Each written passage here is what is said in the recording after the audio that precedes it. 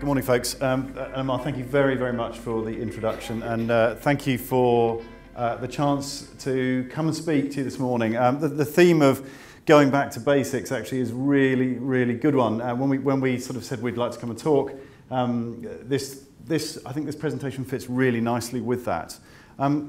My name is Simon McCalla. I am the Chief Technology Officer at a business called Nominet. For those of you who don't know us, we are the folks that run the UK domain name system. We run the registry behind the 12.5 million domains that end in .uk, and we run the critical infrastructure, which is now critical national infrastructure, behind making sure that all of those domains that end in .uk, such as Amazon and eBay and your email addresses and everything else, we make sure they resolve around the world 24 hours a day, 365 days a year. And we've been doing that for the last 22 years. The theme today really is about actually how we kind of went back to basics, and we took a look at trying to solve an old problem using a new way of thinking but old methods. And actually what we discovered was you can do something really very different if you think differently. So as I'm talking, and particularly in the spirit of this event, I want to challenge you to think about your own businesses. And actually, are there problems inside your business, particularly around cybersecurity today, where actually if you thought differently and you challenge some preconceptions, actually you might do something amazing. I'll tell you a little bit about our story as we go. So this is us. We are a business of about 200 people. We are based primarily in Oxford and in London, in Paddington, and we also have an office in the United States. We've been around since 1996. We started as a very small academic business when nobody really thought the internet would get up to much. It was run by 3 or 4 academics in their spare time, and what would happen is if you wanted to buy a domain, then you would write to them or send them a fax or something as modern as that, and eventually through the post would come back a certificate to say, congratulations, here's your domain. And they were doing this in their spare time when they weren't running lectures and doing everything else. And actually, they thought this was all jolly good fun. And then, strangely enough, it stopped being fun when over 1,000 people a week started registering for domains. And actually, at that point, they realized that we need a business. So Nominet was set up. We were set up as essentially as a not-for-profit business. We're a membership organisation, and we are still that very same business. We're a lot bigger now, but we have a membership of about 4,000 members who are mostly professional trade bodies such as registrars and hosting companies, and we remain as a business that doesn't distribute profit. So we operate in the public benefit, and all of our profit is used for good purposes and doing tech for good. So our business has grown, and as I said now, we've gone from having a few thousand domains to 12.5 million domains under .uk. We also run over 40 other top-level domains for other companies. So we run things like .bbc, .bentley, .vodka, .horse, you name it. So we have a fair few interesting, and we continue to acquire those, and we run domain services as well. And that adds a couple of million more domains on the back end of our systems. And we do that, and customers are attracted to us because of our expertise in running DNS. We're one of the oldest registry businesses in the world. We were formed not that far from VeriSign and .com, and actually we've been doing that. But we recognise as a business that actually that world is changing, our world is changing. People, I want just out of interest, how many of you have typed a domain name in this morning? Can I just, a show of hands, everyone's actually gone into their browser and typed a domain? 1, 2, 3. Yeah, okay, ignoring that one. The reality of it is you don't tend to type domains anymore. And we click on icons, we speak to Alexa, we talk to our car, we talk to Siri, whatever else it is. The reality of it is domains are reducing in importance. And as a business, we said, we've got to actually start to look at other ways of managing what we do and how we continue to make a living. So not on top of our role as running domains, we actually started to look at an innovation program, and particularly cybersecurity services. So I'm just going to show you a little, I asked the team, our researchers, to pull some data together actually, and we did this a few months back, and we turned it into a video. So what we did is we took all the data that we were getting from the UK domain name system, and we sort of created a video. And what you can see here is, this is live traffic that comes in and out of .uk on a daily basis. Not surprisingly, people come from all over the world to .uk domains. We're the 5th largest domain in the world, and actually you'd be surprised where our queries come from. And as you see, even at 4 o'clock in the morning, we are receiving somewhere in between 10 and 15,000 queries per second. which is quite a lot. Now, bear in mind, this is not all the queries on the internet that come to .uk. This is just, think, ISPs and caches being refreshed and everything else. But it gets pretty busy. And our busiest time, which is around about lunchtime, because everybody's busy going on Facebook and wherever else it is, they're doing, actually, we see about 40,000 queries a second, which is a phenomenal amount of data. And what happens with those queries is we capture every single one of those and we take a look at them and we make sure that we answer, firstly, we're answering them correctly, but secondly, what's going on inside those queries. So when we looked at this as a problem, we said, well, actually, 7 or 8 years ago, we've got an incredible amount of data. But the challenge is, what do we do with that data and what do we do? How do we do some good with the data that we've got, not just serve up these domain name queries? And one of the things we had to look at, we said, is actually it's an incredible volume of data to handle. It's a kind of classic big data problem, and it happens at speed as well. So what kind of techniques can you use to do that? And so actually we were starting to form our research unit, and we said, let's ask some really difficult questions. You know, one of the things we'd been told was this just wasn't possible. It was not possible when you've got that volume of data to analyze that in real time. It's not possible to capture and pull the information out of that and do something meaningful. So we decided we're going to go back to do some real back to basics thinking about how we might answer that question. The first thing we did is we would not accept no for an answer. So we just said anything where someone says can't be done, not possible, it's too big, it's too small, it's too fast, let's ignore that. And we went back to basics, and actually when we looked at it, we went right back, and this was some work I did when I was a student, and my interest was physics, and when I was down at Exeter University, I did a lot of work on acoustics. It was my passion, kind of medical acoustics, and well, the project I was given to work on was something called acoustic holography, which sounds very fancy, but actually what acoustic holography is about taking photographs with sound, taking three-dimensional photographs with sound. Just like you see a visual hologram, actually you can do the same with sound. This has some real-world applications, actually, and what you see on screen here is a gas rig in the Gulf. And now, one of the challenges with the gas rig is, as you can probably tell from the photograph, there's an awful lot of pipes. And what happens when you pump high-pressure gas through those pipes is, hopefully, the thing doesn't explode. But typically, before the thing explodes, what tends to happen is they start to rattle. And the problem with rattling pipes on a big rig like this is, where is the rattle coming from? Now, how many of you have had a rattle in your car? How many have recently had a rattle in your car? And how did you find it? Did you work out where it was? Anyone, how did you find it? With my ear. Okay, and how long did it take you to work it out? Process of elimination. Yeah, right, yeah, exactly. So you do this thing, don't you? You go around your car and you put your ear, no, it's not there. And you go, no, hang on a minute, no, it's not there. Is it the stereo? Is it because I've left a can of Coke in the side pocket? Exactly the same thing happens on an oil rig. And so the technique that they use on an oil rig is actually they take an enormous array of microphones on a very large pole. Okay, imagine this guy, and they walk around the edge of the platform with this pole, and they take a snapshot of the sound, and then they take a foot to the right, and they take a snapshot of the sound, and then they do that all the way around. It takes them a whole day, and in the middle of this is a pipe rattling away. Yeah. Take a snapshot. Yeah, a photograph with sound. They listen to the sound that the rig's making, okay, and then they bring all of that data back together, and they feed it through a computer algorithm. And what happens is, it then tries to pinpoint where the sound is. And then some poor engineer has to put on the greasy overalls and crawl through the pipes and tighten up the bolt on the end of the pipe that's rattling. And this really happens. And we wanted to understand whether actually this could be applied to other problems. And so we ended up with a research project that looked to see if we could hear a bumblebee above the noise of traffic. And we wanted to see whether actually in a busy traffic jam, could you listen using sound and recreate the sound of a bumblebee flying around the traffic. And so we built a research project around it. And what we did was we headed to the research papers and we looked at all the various techniques that were involved in this this area of science.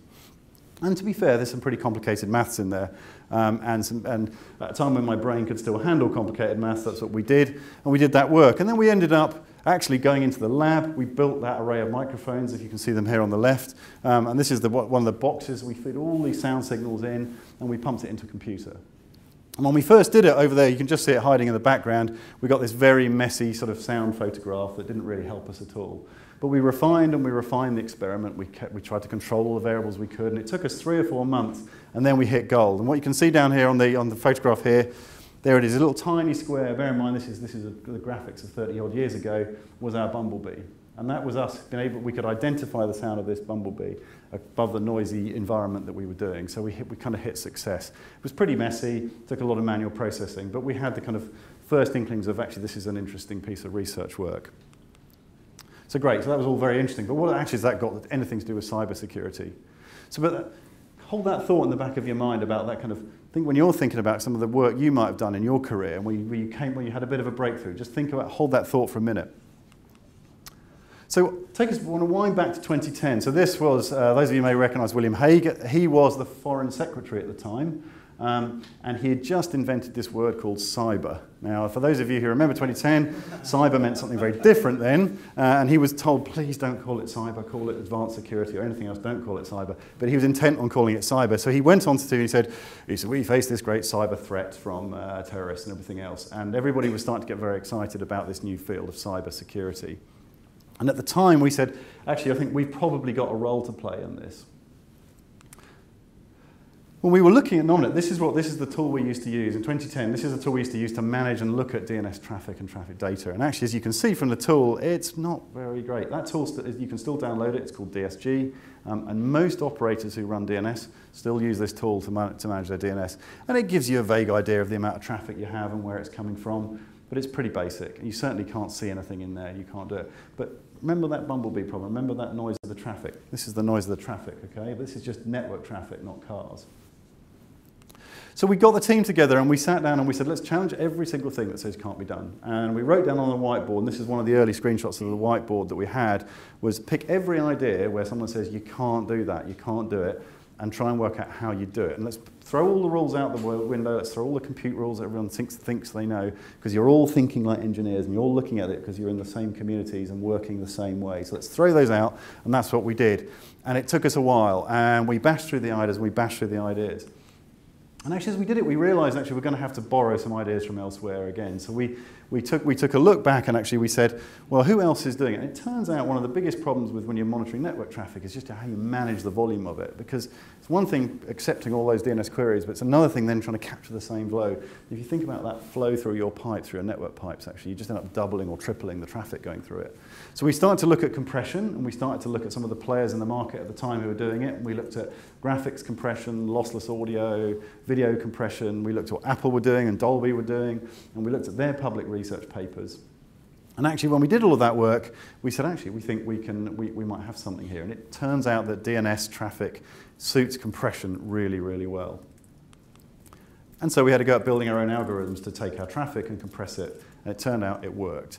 Not only did it work, we applied for 2 patents, and we got those, 2 European patents, sorry, and we got those as well. So we took that early research work and we turned them into patents for basically storing and capturing network DNS traffic. So that was a very early success. And then we started to take this, we've now got the algorithms, let's build a system to monitor it. And we started to use some of those techniques I talked about on the oil rig about how we try and spot traffic. And we started to get some early results. And what you can see on screen was 2011, 2012. This was actually live UK traffic, and we were starting to get, as you can see, similar graphs to the one that I showed you earlier on, except we were capturing and managing that traffic very differently. And what we could do very quickly in this was we could break it down, we could understand a bit what was going on. But this was still really basic stuff. And then we took those techniques I talked about how do we actually start to look for patterns, how do we start to look for what's going on, and we applied that on top of those technologies. And then some interesting stuff really started to happen. And what you can see on screen here is we said, actually, let's not think like engineers. Let's not think about graphs. Let's think about things. Let's think about looking, using our eyes and using our brains, using our hands. So we built a huge touch screen, which we had one of the first in the country. And we said we're going to throw away the keyboard. We're going to throw away any other device for it. And all we're going to do is use touch and sight. And we started to color all of our traffic. And not surprisingly, we started to get patterns. And you can see there's a pattern here. You can see there's patterns here. And what we started to do is we said, oh, what's that? I've not seen that before. Not because, of course, we had no visibility. And no one had visibility to this at the time. When we started to look into these patterns, we saw some really, really interesting stuff. And I'll talk about that in a second. So we knew we were onto something when we started to do this. And some of those old techniques were starting to work. And because that research work we'd done, all that I'd done 20, 30 years ago, suddenly became actually really relevant again. And actually applying it to network traffic started to produce some results. So and then actually the hard yards really started. We had this early set of successes as a business. We got the board, the chief exec quite excited. The techies certainly were jumping up and down because all of a sudden they could see into the traffic like they'd never been able to see before. Not surprisingly, law enforcement and various other folk got quite excited too because we were able to see into traffic like never before. And then there was the hard bit, and that was 2 whole years. And we spent 2 years basically going back to basics. Okay, let's build something that actually works. Let's take all of that research work and build something. And that's the hardest bit when you're innovating, I think, is you've got your chief exec, you've got everybody saying to you, where's the product? Where's the product? How's it coming on? What's happening? What's happening? What's happening? It'll be there. It'll be there. You just got to trust me. And that was really tough because actually you're working behind the scenes, and particularly in a community where actually everybody would share data and share information. Actually, we went quiet. We went dark for 2 whole years while we did this work. And that was challenging because people would say, what are you up to? What on earth are you doing? You know, you're normally talking about your research work. Ah, no, we're fine. Just a quiet period. You know, but actually we had a whole team of 10, 12 people beavering away, coding this thing. And our biggest challenge for us, I think, was a political challenge. You know, our board, and here they are photographed, our board were, you know, they wanted to see results. You know, when you're doing R&D work, everyone wants results because you've promised them the world and you said, we've got this cool new technique and we think it's world-beating. Well, let's see it, let's see it. When is it? Can we see it? No, you can't see it. Actually, we've gone back to the coding. We're back on the workbench now coding, and that's really hard. So keeping these guys, when you are doing this kind of work, keeping your boards happy and keeping them excited is as much of a challenge. And how you drip feed them with information. I was very lucky to be advised by the former CTO of British Telecom, and he said one of the tricks he did was when he was doing research work out in Martlesham, he said that at one point he said the board were getting really anxious about the product they were building, so he got one of his guys in the lab to build a black box, paint it black, put a red LED on the front of it, and he put it on the board table and said, well, here's the product, it's coming on, and when the LED flashes, you know, it's finding a problem, and they said, oh, that's amazing, that's great.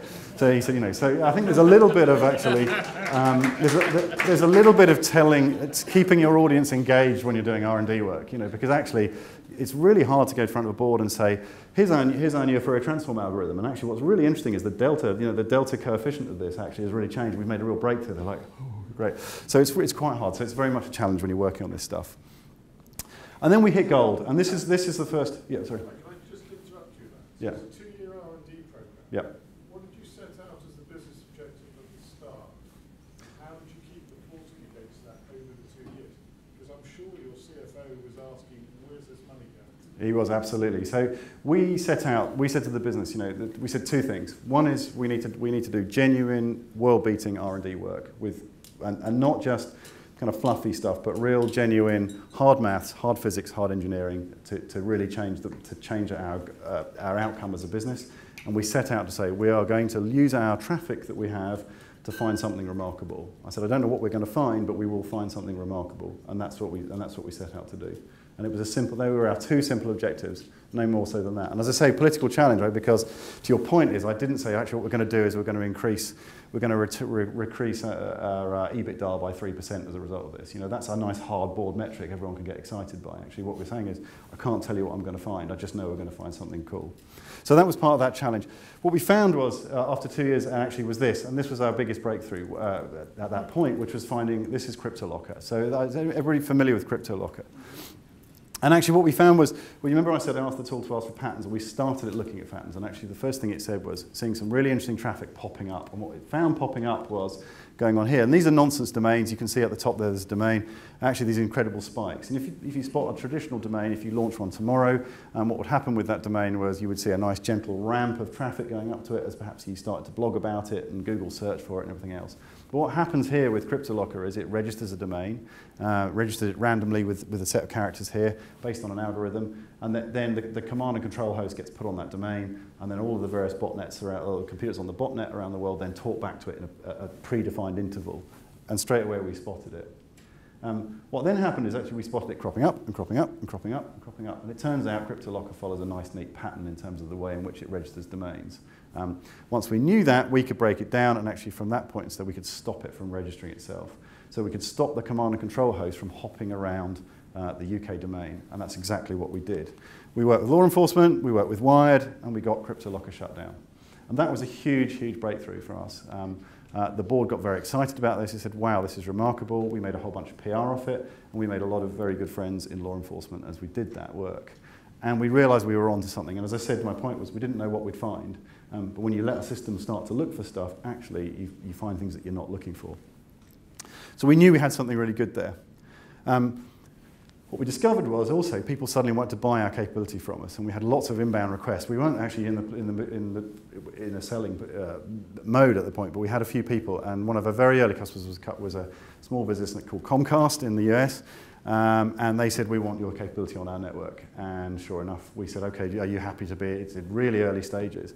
And it turned out that actually when you try and drink from Comcast's DNS fire hose, it's kind of challenging.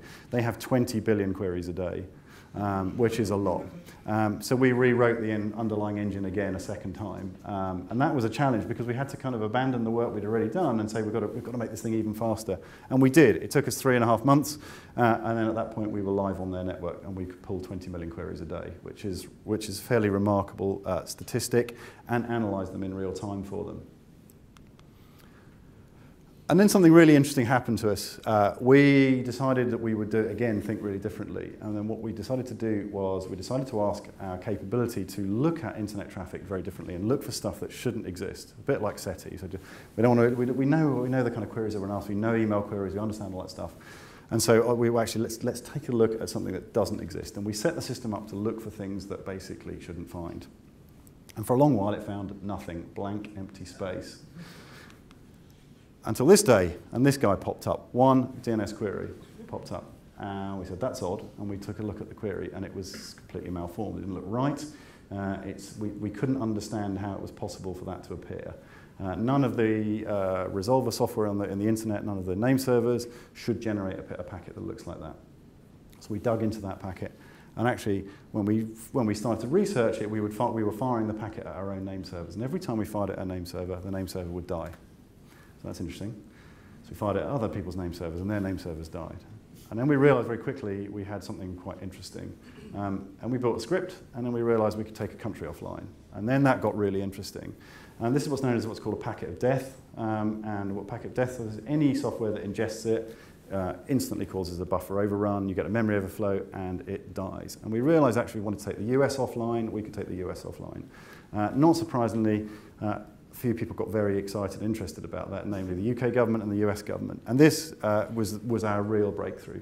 At the time when Obama was talking about, could we have a kill switch for the internet, and everybody's saying, you can't take the internet down, it's too big, it's too hard.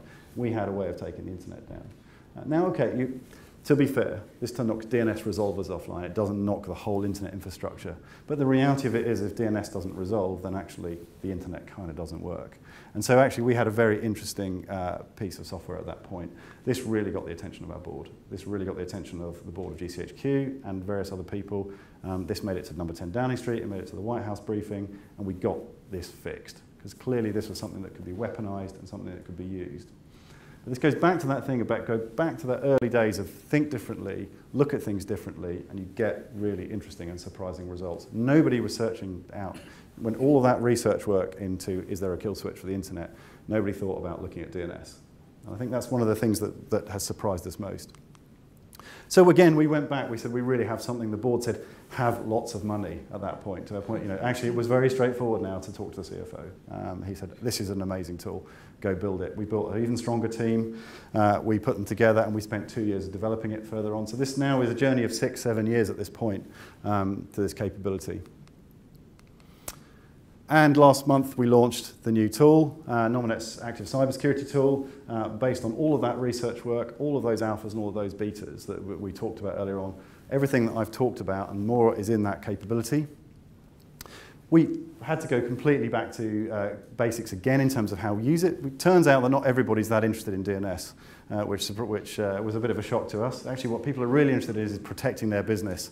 So actually, we had to take all the DNS geekery and put that in the back of it, and we actually had to turn the tool and say, how do we use the DNS geekery to solve the problems that people's businesses really have? And we looked at those problems, and we talked to hundreds and hundreds of customers and potential customers. And what we did is we took the same capability, and we just said, you just need something that lights up and tells you when you've got problems. And that's exactly what it does. So we built, a complete system that looks for the kind of all the problems that I know many of you are tackling every day. It's incredibly effective at finding them, and it's incredibly effective at finding stuff you're not looking for too, which I think is really interesting. Just some ideas, we had some very early customers of this, some names that you probably recognize. We are very early in that stage, but people are very interested in looking at this technology, and we've been working with some of those. I'm going to just tell a few, hopefully I've still got some time, I'm just going to tell a few stories from some of those customers. We talked a bit about malware. Sorry, yep. Simon, sorry, I have a couple of questions. Number one, will the slides be available for download? slides that you are presenting? No. Okay, so the answer is no. If you do want to take some notes and if you do want to ask please do, exactly, yeah. Please do. Yeah. We are reading the questions off Slido, so Colin, since you put your name there, thank you for using Slido. Anybody else can use it also? The next question, do you feel that the number of top-level domain choices now presents a security challenge to the average, or to any business? Yes. Good question. Is the answer to that one? Yes is the answer. Yeah, absolutely. I think the challenge with having so many domain choices is businesses have got to protect themselves against people squatting on names. For example, PayPal's a good example. PayPal have got to protect themselves across over 1,000 domain names. There are mechanisms in place to do that. There's a trademark clearinghouse which handles a lot of that, but absolutely, IDNs actually are a real challenge. A good example is paypal.com. If you do it in Cyrillic, it looks exactly like paypal.com. You just use a different character. Yeah. It's a completely different domain because it's an internationalized domain name. So but it looks like paypal.com when you're in the browser. It isn't paypal.com.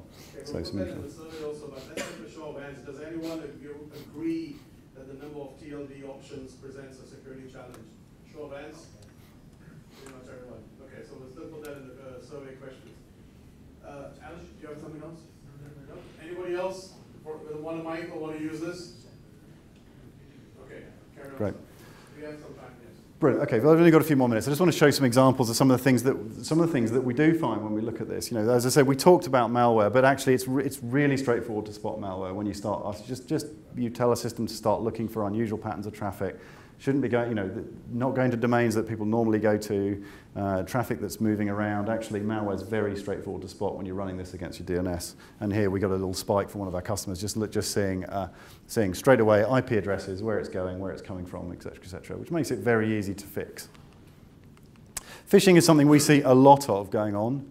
Phishing of course, uses a very different mechanism. It uses DNS, but it's looking for MX records. Okay, so what we're seeing is people coming in and looking for, your name underscore surname at your domain, for example, your name underscore your middle name underscore your surname. They'll try and they'll try and they'll try and they'll try and they'll fire thousands and thousands of mail exchange queries at your system to try and get a response that goes, yes, correct, is the correct. So we see this is called whitelisting until they've got it's a bit like password hacking. Just keep going, guess an email address. You've probably all got LinkedIn accounts, so your name's out there, the company's out there. Does a bit of basic research, and actually we can probably guess most of your email addresses here. We can then start slamming you with phishing mails. Actually, it's this when you can see the MX queries coming in and out of your systems, actually you can block them very quickly from the botnets that are looking for these. It lights up with the IP addresses that are sending those in, blacklist them, and you've got that problem sorted. So quite interesting. Again, looking at the DNS traffic gives you some really interesting results. Denial of service is interesting. So this was a few months back. These enormous red dots we see on the screen here. It's quite a well-known attack. This is Lloyd's actually. This is Lloyd's TSP. Again, really interesting data. We didn't set out to look for Lloyd's TSP traffic, but we ended up helping them out on it. What was interesting about Lloyd's was they were seeing over 1 million DNS queries a second. It was an enormous attack. Okay, this is per second. The largest we've ever seen in the UK for anybody.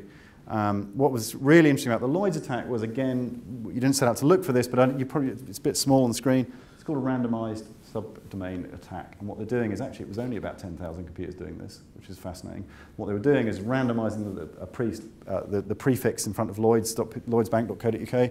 And what that was causing, instead of hitting the cache, it was causing their name service to have to respond every single time. That took them offline for 2 hours. Again, because we set and monitor, Lloyd's are not a customer. Had they been a customer, they'd have seen the IP addresses they were coming from. There's only 10,000. Blacklist them, end of DDoS. So really interesting when you start, again, looking at this traffic. Those of you who remember TalkTalk? Yep. So in this case, did you reach out to Lloyd's to update them about this? We did. We spoke to them about this, yeah. TalkTalk's an interesting one. Those who remember the attack on TalkTalk. Again, TalkTalk not a customer of ours, but what we did do is we helped them out during their problems. And actually what we did, we looked at their traffic, we pointed the tool at it, and we just said, tell us what's going on. And actually what was going on was we looked right back over the 3 years previous to TalkTalk. And a month before, almost exactly a month the day before the attack on TalkTalk, we saw these two spikes. And these spikes were the perpetrators having a go, having a try. And actually, they couldn't spot these. There's not that many, actually. I think it was 12,000 queries a second. Not that many queries, actually. But what they were doing was having a go at testing out their tech ready for the big day. Now, actually, if you're monitoring for unusual traffic coming in from unusual places, your lights up. And actually, had they known this a month in advance, they probably could have prepared the defences a bit better. So quite interesting when you start to look, when you're just looking for the unusual rather than looking for the usual. This is a fun one. This is DNS tunneling. So this tends to show itself actually through slightly unusual query sizes in DNS. What you're looking at here is a mobile operator in South America being robbed of revenue. When we went to work, they are a customer of ours. They asked us to come in and look, and they said something weird's going on in the network. We just don't know what. What we do know is the amount of money we're getting compared to the amount of data that's being used is not right. And that was because over 10,000 of their customers had downloaded a piece of software called Iodine, put it on their phone, put it on their home computer, and they were tunneling under the paywall for data, and they were using DNS to do that. So the way they were doing it is they're loading the DNS packets up with bits of YouTube video, firing them down, comes in through the firewall, which of course you leave nice and open. Oldest trick in the book, this one, if you want to get free Wi-Fi in the airport. Actually, it lit up again, from that, you pull the IP addresses, you can have a gentle chat with your customers about maybe recovering some of that revenue. This is kind of fun when it's a mobile operator, but actually if you're a big business here, if you're a Rolls-Royce or you're Kinetic or you're working for government, actually, could this be your business plans or your schematics leaking out through DNS? It's really tough to spot this kind of work because actually you've got to leave port 53 open so your customers and your staff can get out to the internet. But actually, if you've got the capability just to look at unusual patterns in traffic, it lights up like a Christmas tree and you can see what's going on. Obviously, you've got everything you need to do to track down the individual here. You've got the IP address where it's coming from and where it's going to. So not only can you catch the individual, you can catch where it's, if there's somebody else in the chain, you can catch them too. So it's a very powerful way of looking at some of these threats. This is a nice one. This is a transport provider who asked us to do some work with them as a proof of concept, and they felt everything was in a pretty good shape actually. They said, but tell us if anything isn't in a good shape. Turns out it wasn't. Turns out every single one of their payment terminals was infected and was sending data to Russia, which is unfortunate when you're putting your credit card into a ticket machine. So we very quickly said to them, that's weird, do you have any business in Russia? Why have you got network traffic going out? Turns out they don't. Turns out we got that fixed very fast. And you can imagine, as it turns out, none of the credit card details were leaked, everyone was safe, but you imagine the reputational damages would be if this got out. Particularly in a GDPR world, it doesn't bear thinking about. So actually, again, just looking for unusual patterns tends to lead you to some quite interesting results. Sorry, Simon, go back to that. So where is this threat intel that you are generating yourself, or is this something that you are taking from NCSC? Or This is the software looking for patterns of unusual data. As simple as that. Nope. No, this is just using those algorithms to say, tell me something's different, show me what's going on. And actually, you can very quickly see what's going on. Last one, ransomware. We're all familiar with this. You all know about WannaCry. Fantastic way of spotting WannaCry. Of course, first thing you do is you just say to it, keep an eye out for the kill switch domain. The moment somebody gets infected, bing, up it pops, you get a dot, go get the computer fixed, get it unplugged from the network and fix it. We were able to do this quite efficiently on a bunch of our clients. Very, very fast way of spotting it. Again, the first thing that any ransomware needs to do is call home. So as soon as it calls home, you've got it. And so actually, we were able to capture various machines around. In this case, this was on the government network. We were able to capture various machines and get them fixed. And last one as well, crypto mining. We see quite a bit of this. I don't know how many of you know how many crypto miners you've got on your network. I think you'd be surprised to find out that you've got that some of your end users have got browser plugins and got various bits that are crypto mining. Most crypto mining is, by and large, isn't causing you specifically any harm. But the problem you've got as a CISOs is you've got your compute resource and your business being used for somebody else's business, and that's not a great place to be. If you're lucky, this stuff's pretty benign. It might even be that one of your end users is actually who's using it for their own, they're getting a little bit of money themselves and it's all perfectly legitimate. But actually, if you've got executables on your machine that are busy mining away, what else could they be doing? And what we do know is that a lot of this stuff goes back into the dark web, a lot of it goes back in terms of, and is used for funding all sorts of businesses that we probably don't want to be involved in. Again, it's very easy to spot crypto mining. It has a very distinct pattern, it has a very distinct network traffic signature, and it visits very specific domains. So actually, once you're sitting and watching for this, it lights up like a Christmas tree, just like ransomware.